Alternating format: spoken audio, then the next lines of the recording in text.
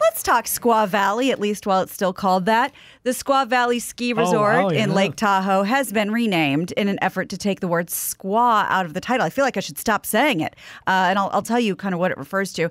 It'll now be called Palisades Tahoe, which is said to honor, quote, the resort's history as a home to free skiing pioneers, winter Olympians, and cultural icons across more than 7 decades of ski history.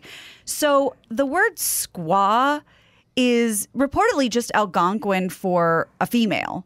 But at one point and over the generations, it became more of a misogynistic, like a concubine, racist term to disparage indigenous women.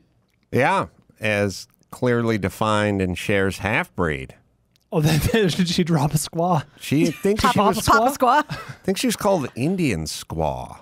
I wouldn't doubt it. There's a lyric in there. Oh, we should listen to that immediately. Yeah, we should suss that out. How much? Yeah, it says the white man always called me Indian Squaw. That's Grab right. that. Let me get that.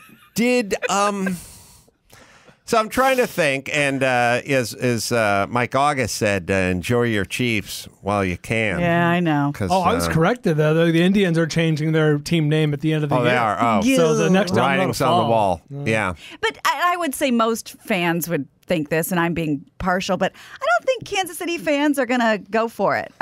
They're not really the kind to stand down. But let me explain how it works. Custer's Last Dance? Yeah. You're essentially the dawn There's a good custard place called that. of a mafia group, and all your lieutenants are getting whacked. Yeah. You know what I mean? And the writing's on the wall. They're coming for you. They will get to you. You're Phil Leotardo in the last episode. Thank right. you for making it something I can understand. Now, so how much, first off, I didn't hear a lot of pressure about Squaw Valley. No, first I heard of it. But how much of this is them trying to enter the conversation? I'm glad you said that. They do, in some of the articles I read, there are tribal leaders that spoke up. I don't know how involved they were. I don't know if they were reached out to or if they did the reaching out. But you're right. It is something nobody would have talked about until now. Right. And Palisades Tahoe, I don't know. I mean, I guess it's as good as anything else. Tommy Lee has thoughts about this Hulu miniseries about the infamous sex tape with Pam and himself. But guess what? He's into it. He says he has no problems with Pam and Tommy that's coming out. He tells Entertainment Tonight that he hasn't seen any photos from the set where Sebastian Stan, the actor, looks a lot like him from the 90s. Lee says, quote, I think a lot of people would think it's one thing, but it's really about privacy and how crazy things got. Lee and Anderson's played by Lily James, had nothing to do with the series, Lee and Anderson. The Pamela and Pam had nothing to do with it? Pam and Tommy Lee had nothing to do with it. Lily James is playing Pamela. And it is a 25-year-old scandal. Wow. 25 years. The prosthetics department had to get to work 14 months early. But I think Tommy's probably onto something. I don't know a lot about it. I think it was optioned from an article in Esquire, I want to say. But I think it does wag the finger at the guy who stole it, not at Pam and Tommy. Funny. I have a few thoughts. One is, I was thinking about one of the last times I saw Tommy Lee and he licked my face. Oh, God, COVID. And I thought, that's not good in the COVID era. But then I was also thinking about steering a houseboat with your hog. Yeah. Another violation of COVID protocol. Hygiene protocol. I don't know. Get Fauci on the blower. Let's double check. It's a buzzkill. Probably just say, don't do it. Yeah. So I was at his house, a couple of months back, doing an interview with his wife, and he was out golfing. I love showing up to guys' houses sort of midweek. And to find out they're doing something recreational in the middle of the week, Not in the punching middle of the day, just out golfing, life. Yeah. just living life. I like the thought of him golfing too. I love the thought of Alice Cooper being such an avid golfer. Yeah, He bought golf pants for me at Hugo Boss a million years ago, and I was like, oh, everybody golfs. yeah. Tommy Lee's golfing. Wow. Probably a good golfer. I mean, the fucking guy's lanky. That's on a torque. He golfs with his. He has his own club. He was on this show. I don't know when he was on, a year ago or something like that, 9 months ago. I can't recall. I think but that was a one-on-one. Brittany, yeah, he was. Furlan, that's his wife. I did her podcast. But October. Okay, we're coming on to a year. he told the whole story, and the whole story is pretty insane. Yeah. I mean, he literally had the safe, had it hidden behind like sort of a rug in the thing. They were doing the remod. Wow. It was in the garage. Somebody moved the rug, got into the safe, and he didn't find out till someone said, turn on the TV set. It was one of those things. I think everyone always thinks that the principals have this sort of pre-notion of stuff. He did not. He just turned on the TV set and the whole videotape thing. And then, of course, did that thing. Like, you know that feeling? You ever have that feeling of like, we've all experienced it. Like, you're traveling, and at some point, you know, you're going through the airport, and someone goes, "Oh, I need your ID," and then you go, "Okay," and you open your backpack, and you kind of look in the first compartment, and it's like, "Oh, it's not there." Then you go, "Oh, I must have put it in with General Pop in the backpack," and you open the big. It's not that weird sinking kind of like shit. Where is this thing? You know that I rely on. Imagine that feeling of like seeing it on the TV set, and then going. And then running to the garage, moving the carpet, opening the safe, and it's gone. It's gone. Terrifying. Like now, it's just been confirmed. Although I have to think that you said to him, for all of the things to be scandalized, this is top 10. This is something you should only pray to the gods that everybody knows what a big dick you have. Well, thank you. Let's focus on Tommy Lee, but I appreciate that. Yeah, it was just in general. Start closing the door to the urinal bathroom. Yeah, it's usually wide open. Eyes. Yeah, well, what we get now, you talk about double standard. What we know is Tommy Lee's got a huge hog, and Tommy Lee's banging a beautiful woman, the hottest chick on the planet. That's what he gets. Then there's her. Yeah. That's the problem. What a slut. Yeah. Yeah, it's the What worst. year was that sex tape? 25 years ago, so 96. mid-90s. Oh, yeah, because you mentioned a long time ago about like, everyone has that porno they know from their childhood, your sex boat, or that sort of seminal houseboat, seminal porno. That was Pam and Tommy Lee for me. Oh, really? Yeah, that was a phenomenon. I was probably a senior in high school. I've often talked about this thing where when I was a kid, you would watch, you know, the sexiest women on TV. First off, Linda Carter, Wonder Woman. Holy shit. You know, Charlie's Angels, Cheryl Ladd. You know, there was a handful of women, I mean, all of the Charlie's Angels, Daisy Duke, you know, Elizabeth Montgomery, Bewitched. You know, there was like a handful of these women that, you know, Lori Partridge, you know, the Keith's younger sister. Like, there was a handful of women that I just grew up watching on TV and going like, oh my God. If only I could see them naked. Side boob. Dude, side boob. But to find out now that half these people either they have a bootleg porn or somebody hacked into their system and whatever. I mean, it's got to be mind-numbing for a kid. It'll be impossible to explain to the future generation, the hottest, everyone agreed, the consensus hottest girl, hottest woman on the planet, Pam Anderson, all of a sudden had a sex tape that was released. Unbeknownst to her. Yes. I don't want to take the high road here, but I'm going to.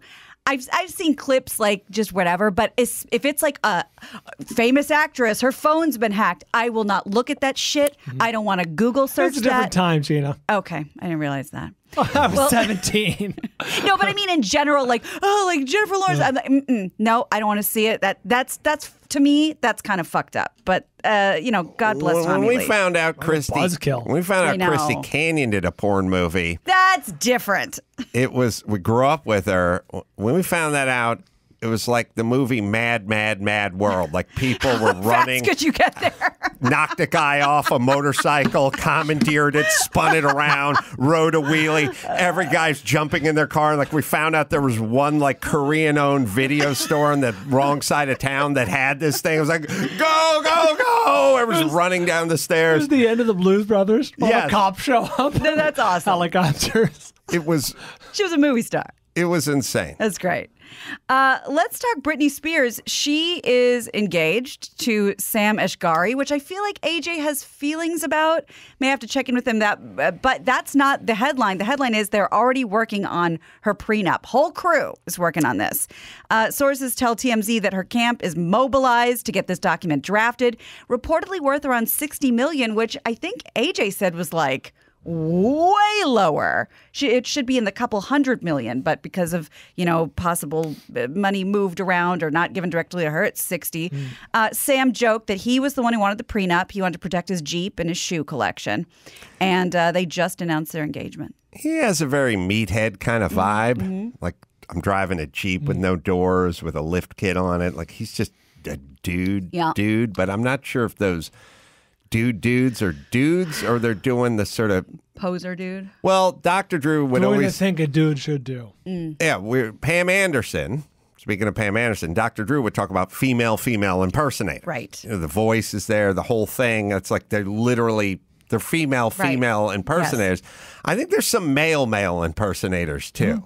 Yeah. They're doing everything to try to give the appearance of dude. Masculinity. That is the greatest story I have ever heard. If only we knew one. Yeah, because the dudes I know that are real dudes, they're not caricature dudes. They like sports and they like their stuff. They like all the dude stuff, but you wouldn't know it by how they dress. Yeah. For instance, they wear a lot of sweatpants and flip-flops and then go into their dude stuff, but you don't know. You wouldn't be able to see it from down the street. Yeah. You know? You're right. I think when it comes to stuff like TikTok and YouTube, like those are kind of male impersonators. I think that's kind of the vibe this guy's giving out. Yeah. Nicki Minaj in the news for an odd tweet that everybody's talking about today. She did not go to the Met Gala Monday night because it required a COVID vaccine, but she tweeted this story about a cousin she has in Trinidad who she says, and you can put it up, became impotent after the COVID shot and his testicles swelled up, so much so that his girlfriend called off their wedding. This tweet retweeted 20,000 times, quoted almost 87,000 times. It says, my cousin in Trinidad won't get the vaccine because his friend got it and became impotent. His testicles became swollen. His friend was weeks away from getting married. Now the girl called off the wedding. So just pray on it. Make sure you're comfortable with your decision, not bullied. Many people have sort of critically commented on this my cousin's friend thing, like my girlfriend in Canada. Shit. Exactly. And wondering what happened or where he got the shot that might have made his nuts swell. Nicki is also urging people to wear masks with two straps that grips your head. She's trying to find her way through this science. But Joy Reid, who you're familiar with, has thoughts on this. A delight. Well, now there's a bit of a beef between Nicki and Joy. This is what she has to say. Like Nicki Minaj, I have to say this. You have a platform, sister, that is 22 million followers. Get it? Okay, I have 2 million followers. You have 22 million followers on Twitter. For you to use your platform to encourage our community to not protect themselves and save their lives, my God, sister, you could do better than that. You got that platform. It's a blessing. It's a blessing that you got that people listen to you. And they listen to you more than they listen to me. For you to use your platform to put people in the position of dying from a disease they don't have to die from, oh, my God. As a fan, as a hip-hop fan, as somebody who was your fan, I'm so sad that you did that. So sad that you did that, sister. Oh, my God. What happened to Joy's hair? She changed that shit up a lot. A lot of us are going curly. It fell. It's the Met Gala, it's a little vulgar now, right? Well, the theme was like, I don't know, like Americana or something, to which Kim Kardashian said, oh, so I should show up as the gimp. She showed up as a gimp in leather. With a face mask and bring out the gimp. What does that do with Americana? I don't know. Maybe the dominatrix culture. I don't know. Yeah, I don't know either. Although that feels German. Well, Kanye was like wearing a sock over his head last time he did the record release party in New Orleans or wherever he did it. It just feels, I don't know, like it's also there's a thing now when wherever there's these huge garish galas or mega parties with super rich people, the staff is all wearing masks, but no one who's attending the party is, and it kind of gives a us and them kind of thing. It's a little weird, like you do this big thing, and everyone who's serving you is wearing a mask. But you will see that at my wedding. You're not wearing a mask. I know it's the rule It's up for to the catering company. for the venue, but it yes. just has I don't know. It's just weird optically. No, it's a little handmaidsy. You're right. It's a little subordinate. It's also getting back to falling off the skateboard and wanting the attention or popping back up. It feels like that would seem like the most uncomfortable thing in the world to get dressed up that way and to walk down that red carpet. I think it's a self-selecting sample. It is. It And is. also, who should be judged? But we should judge all of them. It's the other side of the coin of people being like, shut up, I don't want to see any politics or COVID talk during like a football game. Just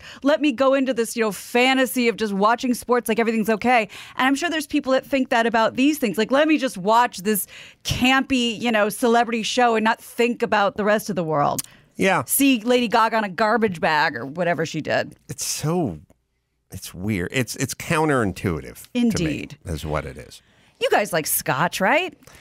And by the way, I feel like Nicki Minaj just has no filter. Like, it's hard. She just says whatever. She's a brash New Yorker, dude. Whatever's Like Cardi B has no filter. in her head. Yeah. It just comes flying out of her mouth. Sure. Sorry. But she's doing a lot of fighting with people today on Twitter about it. So I think she's really digging her heels in. It's nice that we've entered a chapter historically where you don't have to leave the house to fight. Oh, it's so convenient. Like, you used to have to leave the house to work. You don't really have to do that anymore. Now you can fight. You had to go to New Jersey. come And by the from way, your own bed. it used to be you'd have to fight one person at a time. Now you can fight 22,000 people at a time. And it's funny. Yeah, it's true. All right, we'll move on to Scotch. 250 decanters of what may be the oldest single malt Scotch ever put in bottles are going up for auction in a little while. Really? So this stuff is 80 years old and hasn't seen the light of day until now. Barron's.com reports that the whiskey has matured in an oak cask 340, since 1940 at the Glenlivet Distillery of Gordon and MacPhail. The whiskey maker decided to bottle it in February of last year in a new decanter. I think we have a picture. And oak case designed by renowned architect David Ajaye. What do we think it's going to go for? Well, I can tell you what the lot's worth up to. Mm-hmm. You mean each individual bottle? Sorry. Let me just tell you this part. The first decanter will be offered alongside the framed original cask head, a whiskey tasting experience for 4 in London, and a one-on-one signed lithograph of Ajaye's original drawing. That's going to be at Sotheby's, Hong Kong, October 7th. The industry insiders expect that the entire lot is worth up to $200,000, though it could go higher. So what do you think a bottle's going to go for? So 80 bottles, you said? Yeah. That's $2,500 a bottle? No. 250 decanters. Oh. It's 80 years old. Well, either way.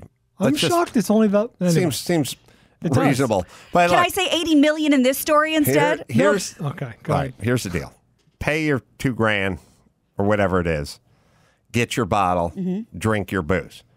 Now, you need to keep the bottle. Right. We keep the bottle yeah. and the story and all the shit that goes along with it, and then you get yourself a lucite table, a stand, A display pedestal, case, display case, underlit. Yeah. Oh, yeah. And then you fill it with Bullet Rye. Or Gold Peak iced tea.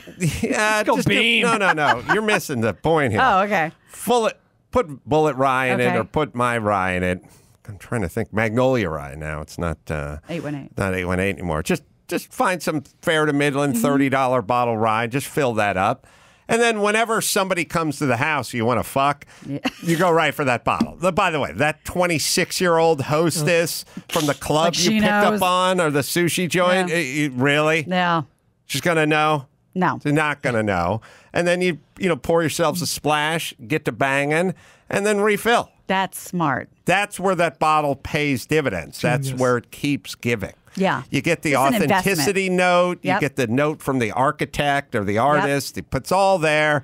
You really $18 worth of lucite and some silicone. You put that stand together. Track lighting. Go with the underlight. Yeah. It's all there. No one's going to...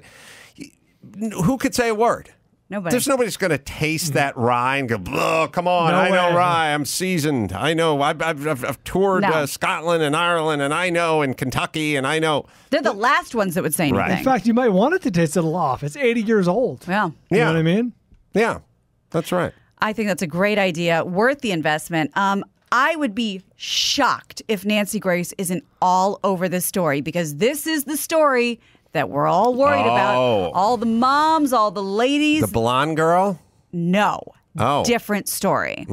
A Florida mother has been reunited with her 19-year-old daughter who was abducted by her father when she was 6 years old. Oh. Angelica Vences Salgada called the police on September 2nd.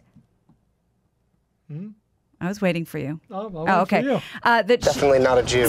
she received a message on social media from a woman claiming to be her daughter, Jacqueline Hernandez. She's now 19. She was allegedly taken from her bedroom when she was just a little kid by her father, Pablo Hernandez, and hadn't heard from either of them since. A warrant was immediately issued for the father, who's believed to have absconded with Jacqueline to Mexico.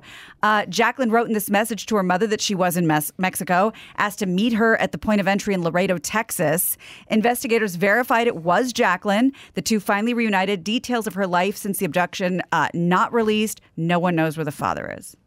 Oh. I thought you were talking. There's a story I saw this morning about a attractive blonde woman who's gone missing, young person. Well, now we're talking. Nancy, they were doing a whole thing where she was with her boyfriend and they were going to tour the United States, like in a Winnebago or something. They were going, through the Grand Canyon and to the Grand Tetons and up Maze through boobs. Monument Valley and taking pictures and stuff all along the way.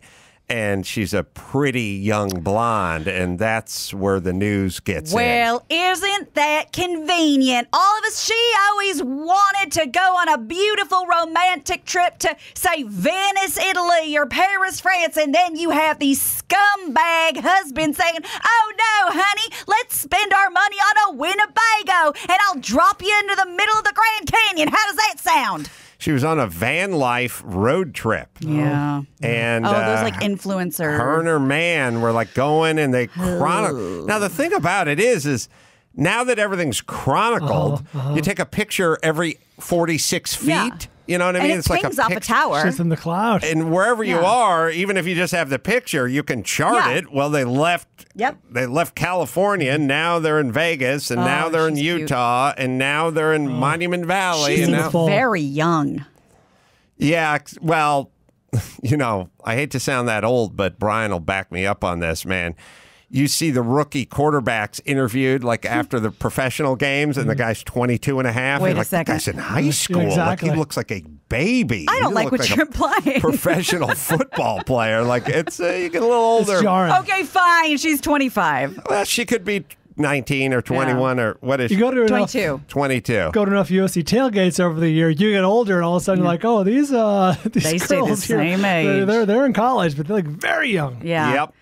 The But what? And the boy is just what? Beside it was the himself kind and of giving thing where interviews? it's like the news was on and they kept rolling this, and I was walking in and out. And I don't really remember the full details, but I do clearly kind of get that if this is a pudgy Hispanic chick, we're not quite as interested. Getting the media attention. The beautiful blondes Now you're talking.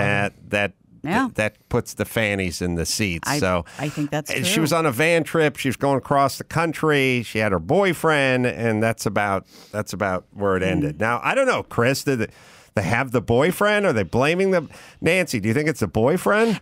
Do I think it's the boyfriend or do I know it's the boyfriend? Is this your first day at this job, Adam Carolla?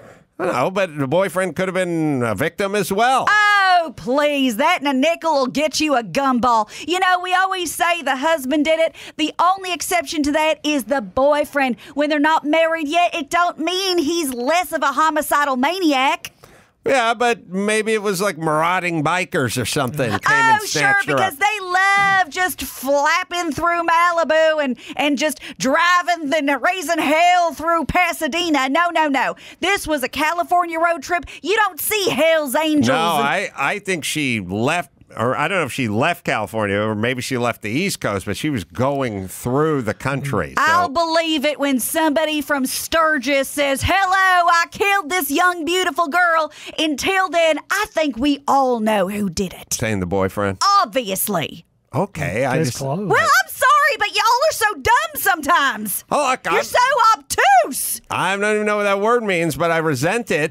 And I just feel like let's not rush to judgment. I feel like sometimes you rush to I judgment. have been doing this for so many years, Adam Carolla. I could do this in my sleep, and sometimes I do. I don't need evidence. I don't need to know the story. I know the boyfriend is guilty as sin, and that's all I'm going to say about that. Well, you may be on to something because shocking. Her fiance returned to Florida. Oh, boy. Everybody knows. Strike one. With the van, and Strike two. He's not talking to the police. Strike three, you're out. And let's see, if I were a murdering boyfriend and I was trying to get away from the law, where would I go? Oh, I know, the lawless swamp known as Florida. I think we just put this baby to bed. Well, the police have not identified the fiancé as a suspect. A person of interest? Or associated him with the disappearance. Although, if you're just taking a picture next to the Grand Canyon and your fiancé tumbles down the Grand Canyon, I feel like you just hustle into town or call Yeah, Right, for help. you have the phone in your hand. Right. Right. Yeah. Yeah. I'm going to stay on this one. You probably wouldn't just drive the empty van back to Florida. Take the fifth. Yeah. I ain't talking. Yeah, it does seem a little suspicious. It's kind of, I'll tell you one thing about all these stories. It's comforting to know that as we go through life constantly worrying about stranger danger, you know, this homeless guy drives a van, he's gonna wander into town and abduct your kids. There's a very good chance that if you're murdered, it'll be by the person sleeping next to you that night that while is you're worrying comforting. about the stranger, or if you're abducted or sexually molested as a child. There's a very good chance it'll be somebody living in your house with you. We're so part of the nuclear family. Yes, we're so obsessed with the guy the drifter who blows into town. It's not them. He's just minding his own business. It'll be us. I think you're right. That boyfriend, you guessed it, Frank Stallone. Really? That's a tribute to Norm. Oh, that was one of Norm's jokes. That was a recurring joke on Weekend Update. I don't remember. Oh, yes, I remember that. All right, let's bring it home, Gina Grad. You got it. I'm Gina Grad, and that's the news. The white man always called me Indian squaw. Gina Grad. That was the news with Gina Grad. Well, last but not least, there's Tommy John Apollo. Oh, man, the newest and most advanced men's underwear. Performance-grade dry-release fabric blend exclusive to Tommy John. Can't get it anywhere else. Apollo men's underwear, proven to keep you drier and up to 7 degrees cooler than regular cotton underwear. No more flopping or sticking or chafing. Soft, supportive, stretches to the perfect fit. Available in sizes up to 4XL. Over 15 million pairs sold. Tommy John doesn't have customers. They have fanatics. I don't know. I hope everyone listening has switched already, but a great gift for the man in your life, the woman as well. Once you get into it, you do not switch back. Tommy John's your only option. And Tommy John underwear, just like their new Apollo underwear, comes with the best pair you'll ever wear, or it's free. Guarantee. Right, Dawson? Right now, get 20% off your first order at TommyJohn.com/Adam. Go to TommyJohn.com/Adam for 20% off. TommyJohn.com/Adam. See site for details. All right, Solana Beach. We'll be doing some live pods there with Adam Ray and stand up there as well at the Belly Up. That'll be September 22nd. Chicago Park West, September 24th. Be doing stand up there. Go to AdamCarolla.com because I'm doing shows all over the country. And until next time, Adam Carolla for Michael Moriarty and Gina Grad and Paul Bryan, say it. Mahalo.